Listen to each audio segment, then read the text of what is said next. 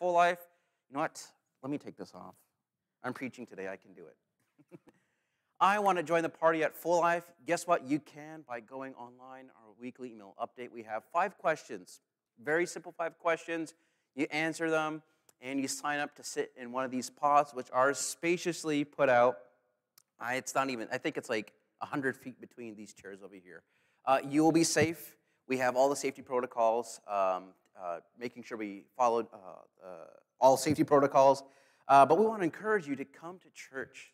Thank you so much for taking the time to watch us online, but we want to encourage you to fellowship with us. And speaking of fellowship, just take some time just to wave hello to someone, nod your head. It's so good to see church slowly thawing out and seeing us come together. From our end, please let us know how things are going, whether it's online or in person. Those of you here in person as well, please let us know how we're doing. We want to make sure that we're ministering the best way we can to you in our congregation. And we also want to share some updates. We're basically seeking God's healing for our sister Diana G., who fell at her work at the VA hospital, and she's been home recovering since March 17th, so that's been almost a month. So she is suffering from bruising, pain, and a fracture in one of her ribs. So let's please pray for our sister Diana. We also, with good and happy news, Eric and Sarah are expecting a little one in the month of March. Let's give it up for Eric and Sarah.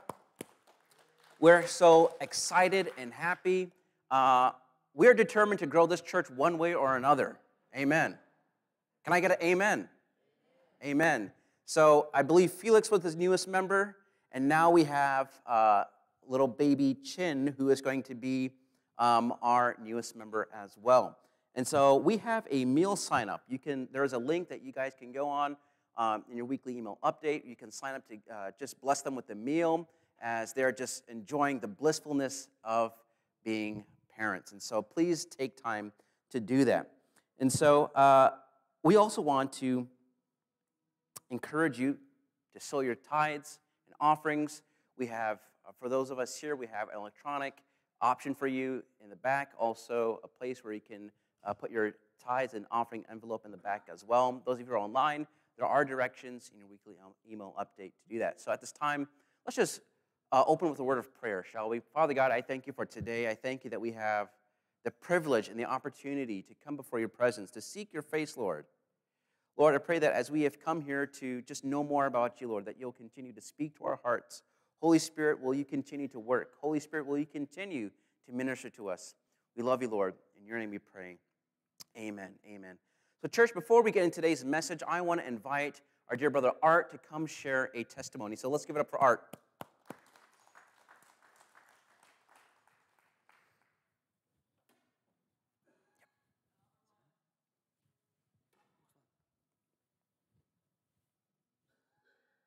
This one?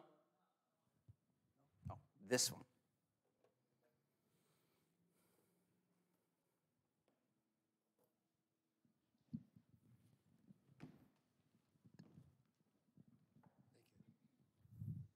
Good morning, Full Life. The Holy Spirit is full of surprises. I was praising the Holy Spirit on the way here, and the songs about the Holy Spirit. And how many of you know this is a Holy Spirit-filled church? How do I know? Felix was raising his hand during worship. Amen. Well, this is completely unplanned, but it's in my heart to share with you here and also online the power of Jesus' healing. Earlier this week, I had some skin issues that really prevented me essentially from walking. It was extremely difficult and painful, even painful at rest in bed. I could not sleep. Of course, I did the right thing medically, but also prayed to God. And God healed me, and I'm here. I'm even jogging up here. So I just want to encourage you, there's healing and power in the blood of Jesus. Amen? Amen. Amen.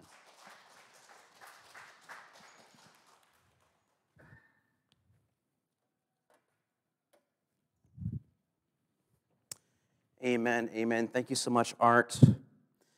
There are times where you prepare a message, you prepare a sermon, And God says, you know what? You are doing this, but I want to speak a word through you. So as I was preparing, I felt God just put in my heart just to steer the wheel somewhere else, to take the exit in the last minute. And I really want to share a word with you that I believe my brother Art confirmed when he came up and shared his story, and that is the power of a testimony. There is something that each and every single one of us, I want to challenge you to do, and that is to grow deeper in your foundation. And the reason why I say deeper in your foundation with God is because if you want to go high, guess what? You have to go deep. See, when you go downtown, and maybe some of you saw the construction of Salesforce Tower, there is nothing sexy about seeing a building's foundation. You always look at how high it is going in the sky, you look at the construction, but when you look at the foundation, no one sees the foundation when they see a beautiful building. When they see a skyscraper, no one pays attention to it because you can't see it. But guess what? If you want to go high, what do you have to do, church? You have to go deep. So I want to challenge you with this message, with this sermon, to go deep in your walk with God. Because guess what? Without a foundation, what happens? What's going to happen to the building? It will fall down.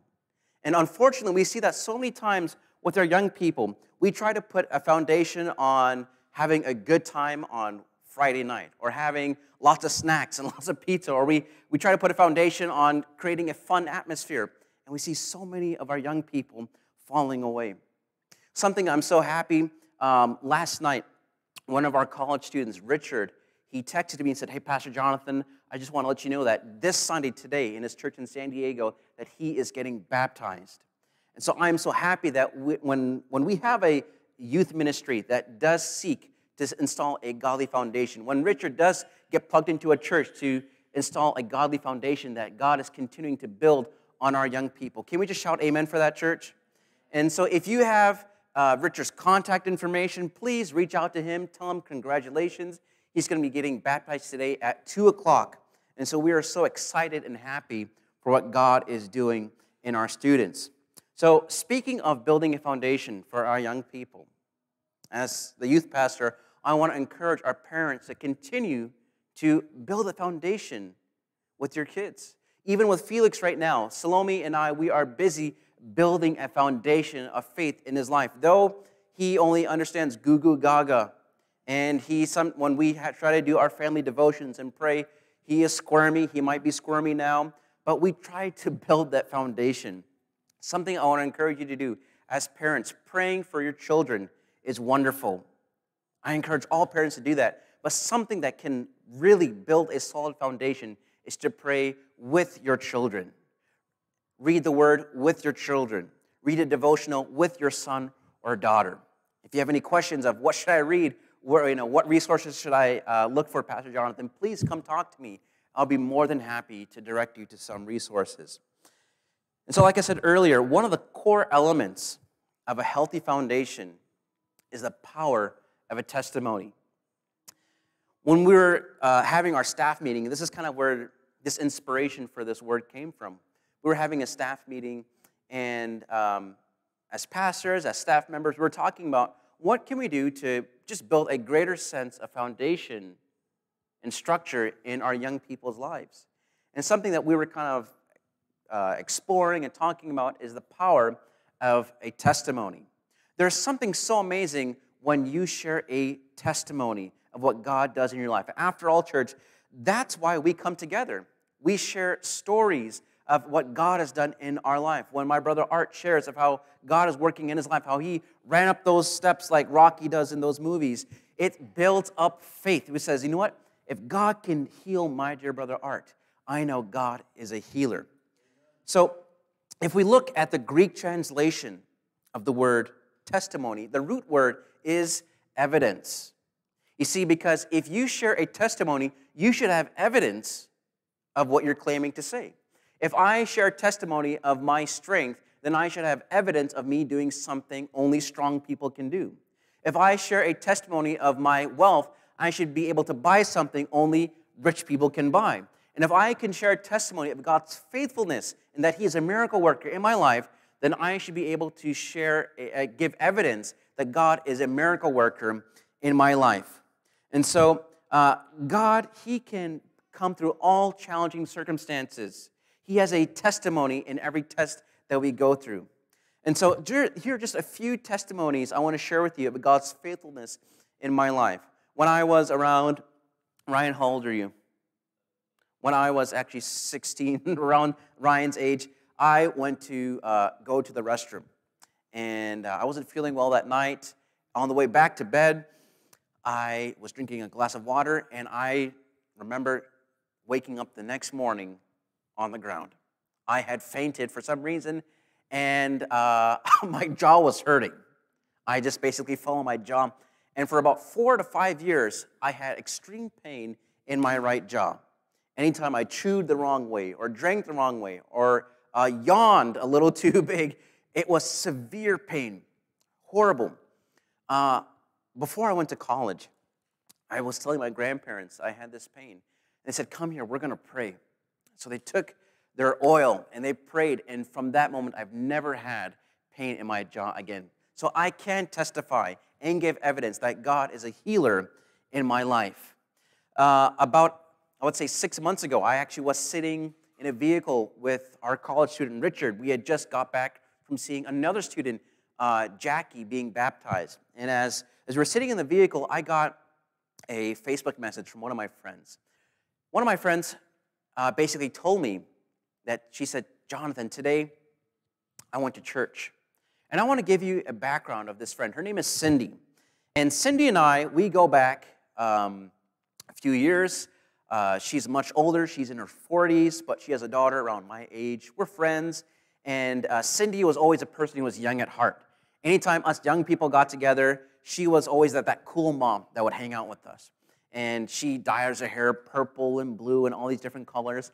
And so Cindy, I knew that Cindy was basically, her belief system was pagan. She was a person who practiced Wiccan ideology. And on her Facebook, she would always put disparaging comments about Christians, or saying, making fun of church or making fun of Christians. And I would tell her, I'm a Christian, I believe in Jesus. And she said, that's good for you, but, I actually don't like other Christians in my life. And one day, Cindy, she was going through some hardship. She got struck by a car traveling 60 miles an hour. She has pictures on her Facebook of her just broken. Her body's broken. Her body's bruised. And she ended up losing her home with the medical expenses. And she was homeless for some time. And it got so horrible and so desperate to where she was asking for financial help online. And so Salome and I said, hey, this is a friend of mine. I want to give her something. So we just sent her some money over Venmo. And I said, Cindy, I want you to know that I'm praying for you. And she said, thank you, but I appreciate the prayers of all religions. I said, okay, you could have just said thank you, but you had to go there. I said, okay, whatever. And so she messaged me, and she said, Jonathan, I just want to let you know that I went to church. And I heard a sermon, and whatever the pastor spoke, it spoke directly into my heart. And every week she's saying, I'm going to church again. And I'm going to church again. And I made a friend at church. And Jonathan, I'm attending classes. And last week she said, Jonathan, I'm getting baptized. I'm getting plugged in.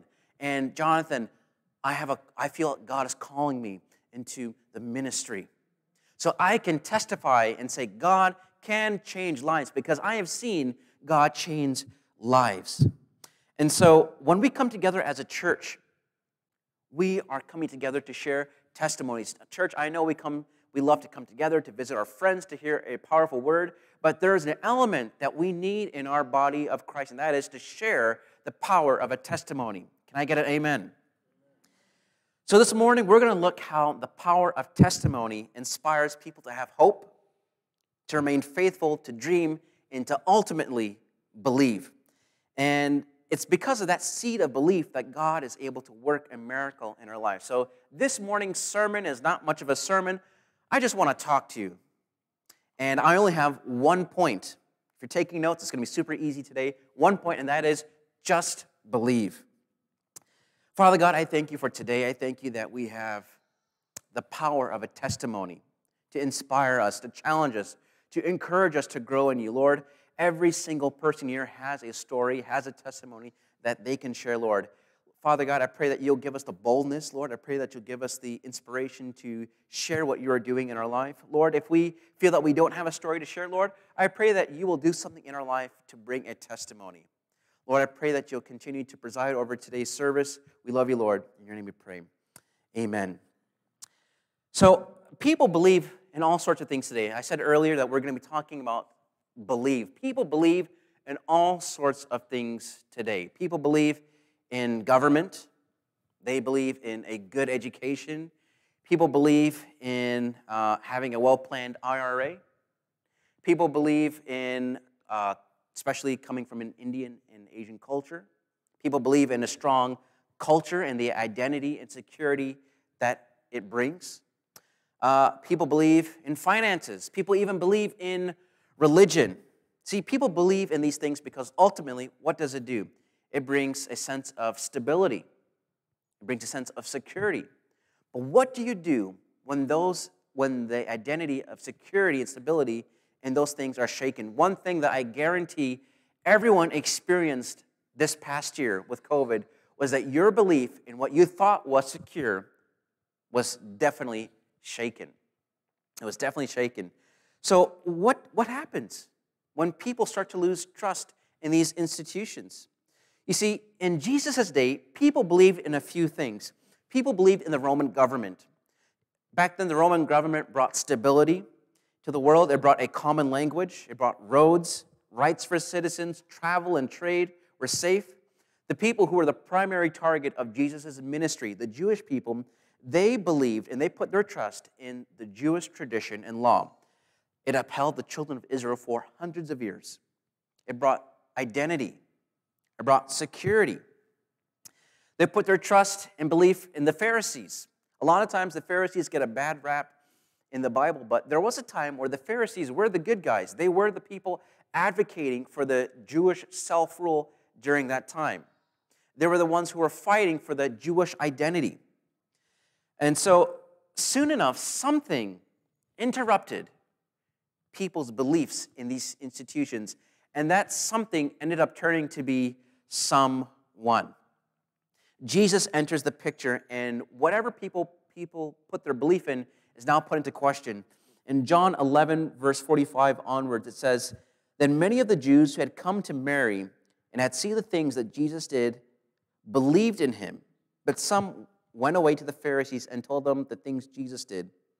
Then the chief priests and the Pharisees gathered a council and said, 'What shall we do for this man who works signs and wonders? If we let him alone like this, everyone will believe in him, and the Romans will come and take away both our place and the nation.'" If we jump to verse 53, it says, "And then from that day on, they, the Pharisees, plotted to put him to death." So wait a minute. What did Jesus do that was so bad that the Pharisees said, "You know what? Now it's time to take Jesus out"? The only thing that Jesus did was that people started to put their belief not in these institutions, they started to put their belief in Jesus. So why did the Jews start believing in him? Before we answer these two questions, we're going to look at something. Number one, people liked Jesus. In fact, in Mark chapter 12, there's a verse and a chapter where the Pharisees say these things about Jesus, that he is honest, not easily influenced, and he teaches the way of God in truth. See, despite there being a Jewish rebellion at the time, Jesus is saying, yes, we're fighting the government of Rome, but guess what? Pay your taxes. What does he say? Render unto Caesar what is Caesar's, and God what is unto God's. Give to God what is God, but guess what? You have your civic duty. Pay your taxes. That's not what created enemies for Jesus. It was simply because people started to believe in who he claimed he said he was to be. See, the Pharisees were upset because people who once put their faith in their institutions were now putting their faith in Jesus. See, the Pharisees were simply wanting to destroy Jesus because of belief. See, they were fine with the miracles.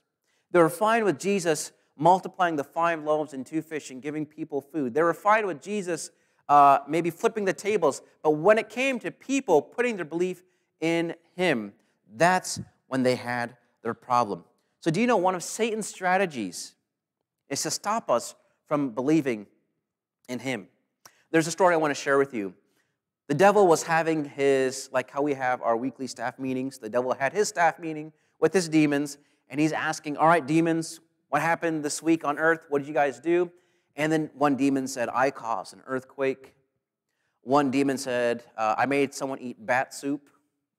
One demon said, there was a person sitting in church, and when the pastor gave the altar call, I told him, just maybe next time. And that person went to church again and again and again. And every time the pastor gave an altar call, I said, maybe next time. And so the devil said, all the demons who cause all the famines in the world and all these things, I want you to give credit to this guy because he stopped this person from believing in Christ. And so one thing that the enemy will do is that he will try to stop us as hard as he can from believing in who Jesus is. So even in today's world, people are fine knowing who Jesus is as a person. People are fine knowing who he is as a moral teacher. People are fine knowing him as a historical figure. But when you start to put your belief in who Jesus is and who he claimed to be, that's when we can start running into some issues. And so believe and knowing are two different things. See, there are people in India who know who Jesus is. They will accept him as one of the many gods that they worship. There are people in Islam who know who Jesus is or believe in him just as a prophet, referred to as Isa. There are people, certain Jewish sects, who know who Jesus is and believe him as a good rabbi. There are people who believe in him as a good teacher. But when you believe in him as the Son of God, that's when things change. So the enemy's only goal is to stop us from believing. And again, as Christians, after all, who are we called? There's a word that describes us. Can someone help me out? What are we described as? We are described as believers. Believers in Jesus. So again, if belief was simply about believing in God's existence, Satan himself would be saved. But there's a difference between believing and then believing, God, Jesus is just a person, then believing in who he claimed to be. And so many of you know the story, but some of us who are unfamiliar, I want us to turn to John chapter 11. We're going to be looking at a few key verses to understand the story, and we're going to hop around this passage. It says in verse 1, now a certain man was sick, Lazarus of Bethany, the town of Mary, and her sister Martha. It was that Mary who anointed the Lord with fragrant oil and wiped his feet with her hair, and whose brother Lazarus was sick. Therefore the sisters sent to him, saying, Lord, behold, whom you love is sick. When Jesus heard that, he said, this sickness is not unto death, but for the glory of God, that the Son of God may be glorified through it. The Bible then says that Jesus heard the news and stayed 2 more days. Then he and his disciples made their way to Lazarus' town. My translation basically says that Jesus was around 2 miles away from where Lazarus was. When we read this passage, you might think that Jesus was, far away and it was a long journey there. No, just 2 miles. Most of us are going to be walking around 2 miles today. So it wasn't like Jesus was far away from Lazarus. He was very capable of going and meeting Lazarus the very same day he got this message. Verse 11 through 15, it says, and after he said to them, our friend Lazarus sleeps, but I go that I may wake him up. Then his disciples said, Lord, if he sleeps, he will get well. However, Jesus spoke of his death. But they thought he was speaking about taking Lazarus' rest and sleep. Then Jesus said to them plainly, Lazarus is dead, and I am glad for your sakes that I was not there, that you may believe. In this chapter, there's one word that Jesus repeats 6 times, and that is believe. In this chapter, Jesus is trying to emphasize the power of what a testimony can do to encourage us to believe. Jesus finishes and says, nevertheless, let us go to him. See, we often think that Jesus walked around with just 12 guys. Jesus was popular. He had a huge following. You see, Jesus was a celebrity. Mary and Martha, they were not just fans of Jesus. They were close friends with Jesus. See, when you are friends with a celebrity, you get certain perks. One of my mom's roommates in college, She's a famous Christian singer. Her name is Nicole C. Mullen. About 20 years ago, she had a very popular song that won the song of the year within the Christian charts. And when she would have concerts with all these other artists, like, this is a little bit old school. Some of you might not remember them or even know who I'm talking about, but like DC Talk, Newsboys, Carmen, all these people, she would sing with them, and we would go see her concerts. Guess what? We would get perks. We would get backstage passes. We would get to meet all these people and be in the green room and eat all their snacks and food and get autographs. And so Mary and Martha and Lazarus, they weren't just fans of Jesus. They were not just people who knew about Jesus. They were family with Jesus. They were close friends. Of all people, if Jesus is going to heal someone, he should be healing the people closest to him. They don't have to wait in line for Jesus to heal him. They can say, Jesus, my brother, come on. Stretch your hands. Give me some healing. But here's the thing. Jesus waited. See, the sad thing is that Jesus eventually says, guess what? Lazarus is dead. See, there are sometimes bad things that happen to good people. Sometimes we ask, why do good things happen to bad people? But a lot of times, bad things happen to good people. You see, Mary and Martha, they didn't just like Jesus. They, in their own sense, believed in certain things about who Jesus was. They believed that he was the Messiah. They believed that he does miracles. But there's one thing that they lacked, is that they didn't believe that Jesus can raise their brother from the dead. See, problems still come. As believers, we need to understand that the Bible says in Proverbs that it rains on the just and the unjust, meaning problems happen. Believing does not exempt you from problems. Just because you say, I'm going to put my belief in Christ, guess what? You are still going to have problems. Can I get, by a show of hands, people who have problems? Felix is raising his hand as well. Everyone has problems in this world. But see, problems are not an indictment against your intensity in your belief in God. I'm going to say that one more time. Problems are not an indictment against your intensity in your belief in God. We all have problems that we deal with. But guess what? That doesn't mean that your belief in God is diminished. See, being a believer will often reveal problems that you thought you never had. Verse 17 through 27, it says, so when Jesus came, he found that he had recently been in the tomb for 4 days. Then Martha, as soon as she heard that Jesus was coming, went and met him. But Mary was sitting in the house. Now Martha said to Jesus, Lord, if you had been here, my brother would not have died. But even now I know that whatever you ask of God, God will give you. And Jesus said to her, your brother will rise again. And she said to him, yes, Lord, I believe that you are the Christ, the Son of God, who has come into the world. See, death of a loved one is never easy because it is a permanent goodbye. Recently, my dad shared some news with me that a dear family friend passed away yesterday. And it's very sad because you're never going to see this person again. The only thing that you have is memories. The only thing you have are the good times. And so when Mary and Martha lost their brother Lazarus, this was a permanent goodbye. They didn't have photos. They didn't have videos on their cell phone. Lazarus was gone. He was gone. And it was almost a permanent goodbye because he was been dead for 4 days. They put him in the tomb. Jesus wasn't there. He didn't even make the funeral. Lazarus was gone, and he wasn't coming back. See, a lot of times we say, just what Mary and Martha said, Lord, if you had been here, maybe you could have healed my brother. We say, Lord, if you could have been here, maybe my marriage would have been saved. Lord, if you could have been here, maybe my child would have still been a believer. Lord, if you had just come a little bit earlier, maybe you would have saved me from this predicament that I am in.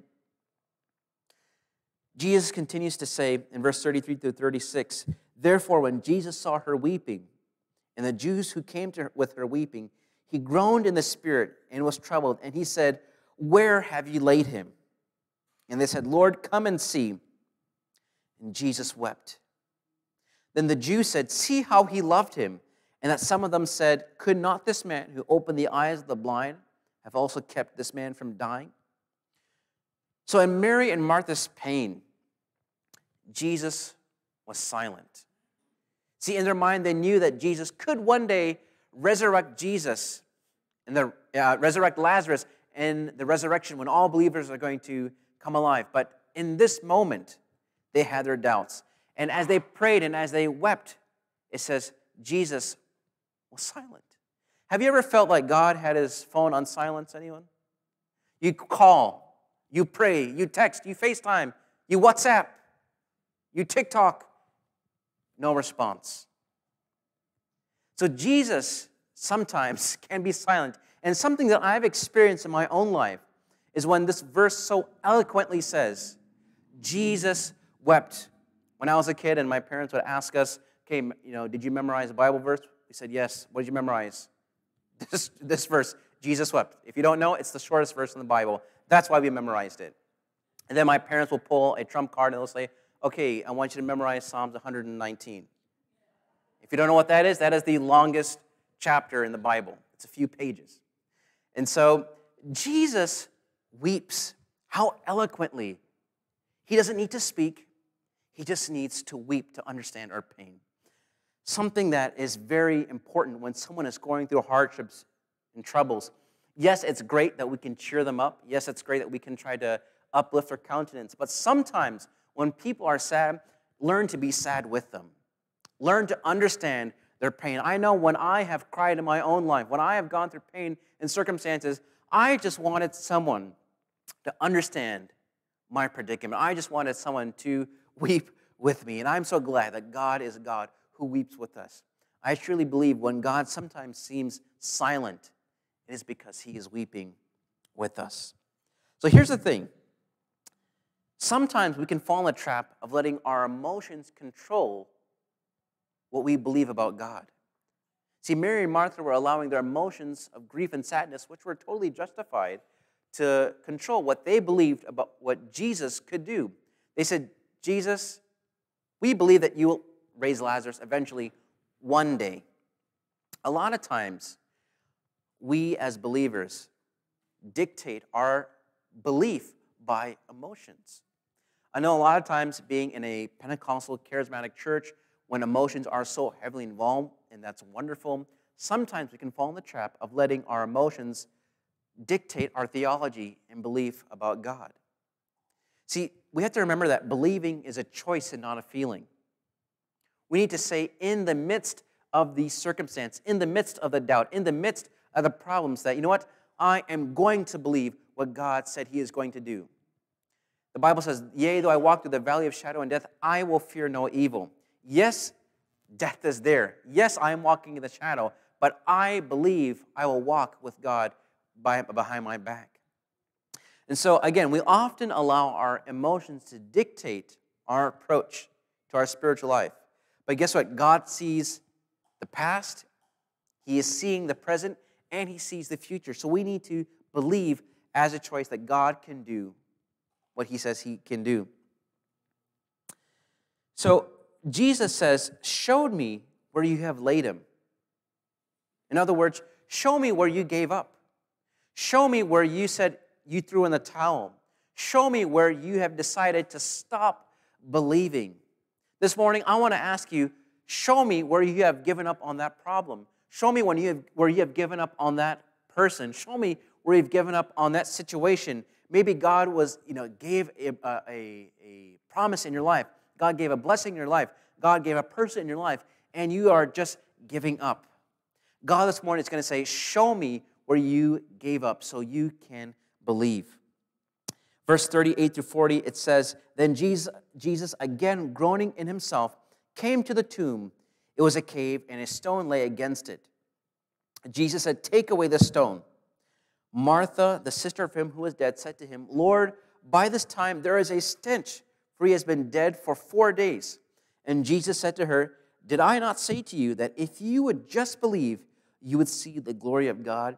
See, guess what? God's silence only lasts for a moment. He isn't silent forever. Praise God. This tragedy is now being transformed into a miracle simply because these two sisters are starting to believe. When Jesus said, take me to the place where you have laid him, and roll away that stone, they could have stopped Jesus and said, Jesus, please, we are hurting. Please stop adding humiliation to this pain. But they said, something in my life is going to believe. There is something each and every single one of us has to do to stretch our faith and say, God, I want to believe. Can we tap our neighbor, if you're sitting next to a neighbor, and say, I want to believe? Those who are watching online, I want you to slap your neighbor and say, I want to believe. Holy Spirit, this morning, I want to believe as well. I want to take you to the place where I gave up. I want to take you to the place where I've given up hope, and I want to believe. James chapter 2, verses 14, it says, faith without action is dead.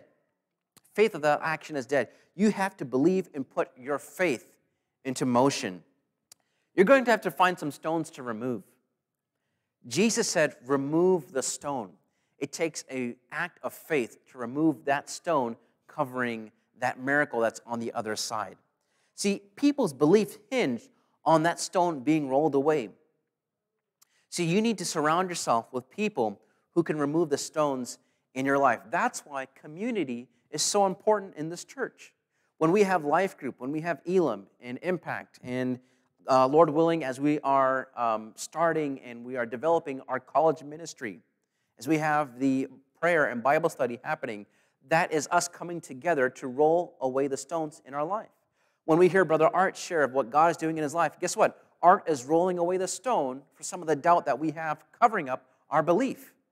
So when we come together as a church, we are rolling away the stones when we share testimonies, when we hear of God's faithfulness, when we hear what God can do, we are rolling away stones.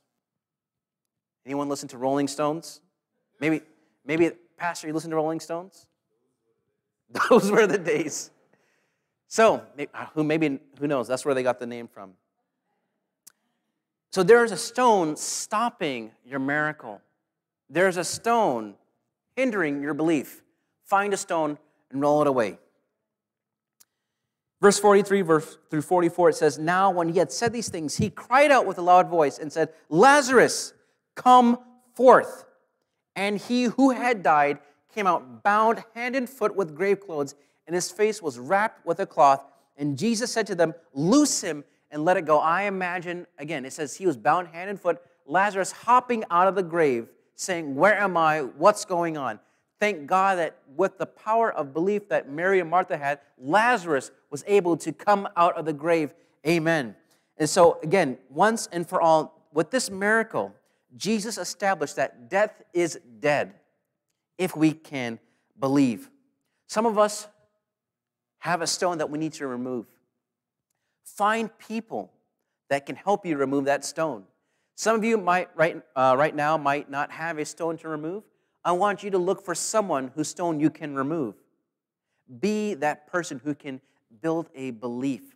See, this is so important because the verse says, and then people believed in Jesus. It was the power of this testimony of seeing what God can do that caused people to believe in him. They believed that Jesus can raise people from the dead because he displayed the evidence for it in this passage. See, if we declare that God is a miracle worker, that God can transform lives, it is up to us, church, to display that evidence. I want to encourage you to find areas where you had given up, where you had laid a Lazarus in your life to rest, and roll that stone away so God can do a transformative miracle. But here's the thing about belief. As we're looking at belief, we also need to understand not the power of that the belief has power, but also unbelief also has power as well. Did you know that? Matthew 15:38, it says, Jesus did not do many miracles there being where he grew up. Jesus was doing a mission trip, ministering all over Judea, but when he came to his own town, it says he did not do many miracles there because of their unbelief. See, they only knew Jesus as the little boy that grew up with his family fixing their household carpentry needs. They only believed Jesus could be a good carpenter. But believing he's the Son of God, maybe that was too big of a stretch. Sometimes we can get so casual with God that we believe that, again, Jesus is just a good person. He is just a person who is a good moral teacher. But I want to encourage you to stretch your faith and believe that he is the Son of God. He is the miracle worker. He is a God who can roll away the stone and speak life in these situations. And so the power of a testimony can transform your life. Every single one of us has a story that we can tell that can bring an inspiration and a transformative power if we just stretch our faith, believe, and share that testimony. This morning, church, I want to encourage you to look in your life and see, where is God having a testimony in my life? Where is God creating a story for me to share? It is so important, church, that we come together and talk about what God is doing in our life. Please talk to Pastor Daniel. Those of you who are watching online, please, if God has put a word in your heart, please talk to Pastor Daniel, talk to Pastor Sifa. And I want us to come together and share what God is doing in our life, because I truly believe when we come together and we show what God is doing, when we give evidence of him being a miracle worker in our life, something powerful can happen. Amen? Let's pray. Father God, I thank you for this morning. Lord, I thank you that we have a word that we can know that, God, you are a miracle worker. Lord, I thank you that we can give evidence and testimony that you are a God who changes lives. You are a God who can transform situations. You are a God who can change this world upside down. Holy Spirit, right now I pray that as we maybe look in our life, Lord, for a testimony, or we remember the testimonies that we have heard of how you have worked in other people's lives. Holy Spirit, right now I pray that you will inspire belief. Help us to believe, Lord. Help us to build our bedrock on the belief of you. God, right now I just pray for our dear brothers and sisters. Lord, I pray, Lord, that this morning as you are imparting a word in their life, as you are imparting a testimony, as you are sending someone to maybe roll that stone away, or you're sending them to roll that stone away in someone else's life, God, I pray that you will continue to work on their behalf. Holy Spirit, we ask that you'll continue to bless this church, Lord, as we are instrumental in rolling away the stones in this community, Lord, and encouraging belief in who you are. Lord, I pray that you'll give us the strength, give us the insight, give us the fortitude to continue being a lighthouse in this city. We love you, Lord. In your name we pray. Amen. Amen. Church, thank you so much for coming. I just want to encourage you to continue to pray. Let's believe God. I was speaking with one of our other young adults yesterday, and I just want to encourage you. God is doing something within our young adults' life. I want to encourage you to build that faith in their life. Speak to them. If you have a son or a daughter who is a college student or a young adult, continue to encourage them, continue to pray for them, and also I want to ask you to encourage them to get involved.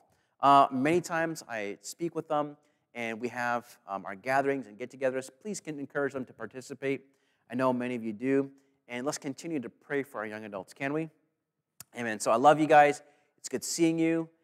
Enjoy today's beautiful weather, and if you are one of our youth or young adults, come talk to me afterwards. We're going to have a hangout planned after church, and I'll see you guys hopefully next week.